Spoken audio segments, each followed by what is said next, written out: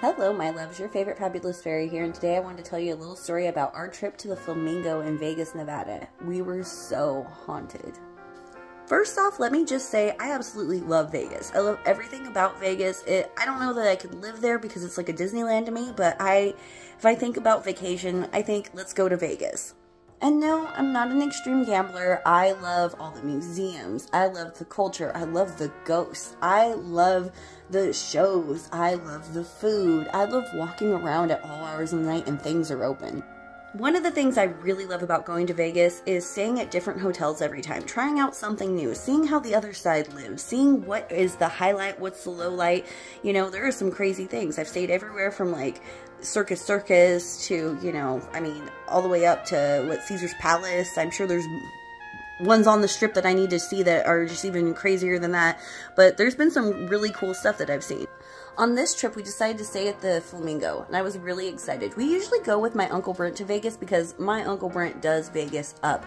He knows how to gamble, he knows where the good shows are, he knows where the good food is, and he knows where the other kind of fun and entertainment also is. I absolutely loved our room. Me and my husband were getting ready for bed one night, and we were laying in bed, and all of a sudden, our door to our bathroom slides open. And this is one of those doors that slides this way, and all of a sudden it slides all the way open like a pocket door, and we stop and we look at each other, and we are just about to say something, and all of a sudden it slides back and it closes. I wasn't too freaked out about it. I was more like, that's neat, you know, did you see that? And he was like, yeah, that was really cool. So fast forward to that night, I have to go pee. So I'm sitting on the toilet and I'm doing my business, and I noticed that the shower curtain to the shower is like lifted up, kind of like it's almost like somebody grabbed a big old bunch of it and suspended it in the air, like, I don't know, 3-4 feet in the air.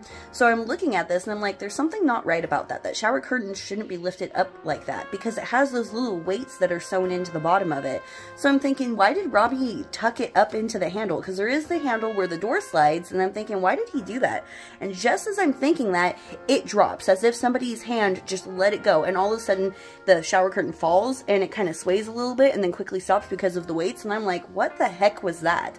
So the next day, I decide I'm going to freshen up. I'm in the shower, I'm taking my little shower, and I think I see a shadow walk into the bathroom. So I'm thinking, well, it's the only other person that's in this room with me is my husband, so it must be my husband. So I say, my love, and I look up, because I'm basically like doing the part where, I don't know why they do this, but while you're washing your hair, that's when a ghost wants to get in your face. They always want to wait till your eyes are closed and there's soap in your face, and then that's when those little guys want to pop up and be like, hey, what you doing? Because it's like the most iconically creepy, vulnerable moment. But whatever, this is what happened. So I've got my hair, you know, I kind of see, like, you know, when something passes in front of your eyes and it gets darker, I kind of see that. So I kind of peek out and I see a little shadow go by, and I'm thinking it's my husband. So I say, my king, my love, is that you? What are you doing?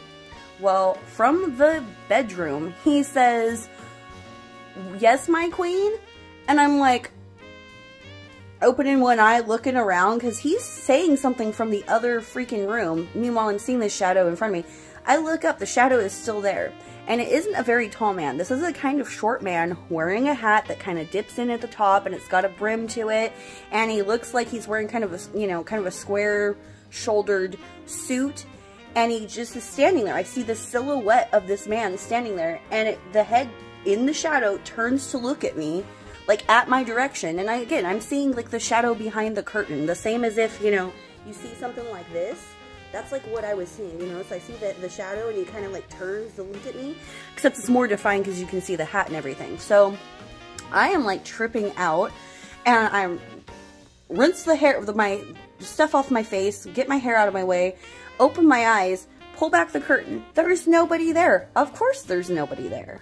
Later that evening, my husband and I decided to go to the speakeasy at the Mob Museum, and we're like, okay, this is gonna be fun. So we dress up, we go down, we have our little drinks, which I highly suggest if you've not gone to the Mob Museum, please go check it out. Check out their little speakeasy. Even if you're not like really big into drinking, it's fun to go get the drink and just like have the experience. They like sneak it to you in a book and stuff like that. It's really cool. Anyway, so we're down there, and then we go up and we look at the Mob Museum, and I noticed something right away, that the person that I saw, their silhouette 100% matches up with Bugsy Siegel. I'm not joking. The rest of the trip that we had was wonderful. There was little instances here and there. There was like things would move, you'd hear something. The bathroom door opening and closing, that was the entire time we were there.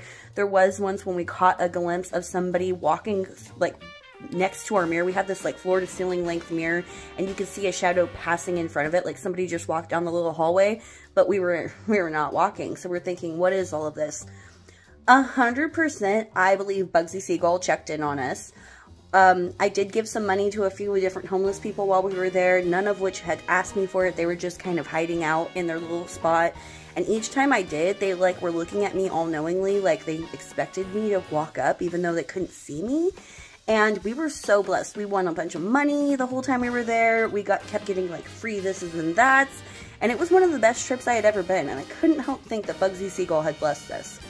That's it for this story. If you like this, please like, share, subscribe. DM me. Do you like this kind of content? I do all sorts of things. I talk about magic. I talk about art, beauty, nature, ghosts, you name it. It comes up. It's here. I do so many DIYs. It's not even funny. If you want to check out more of that, go see me on Instagram, The Fairy Shayna. I know I shouldn't be diverging you from here to there, but I'm on Instagram every single day. So if you're enjoying all this, go hit me up over there.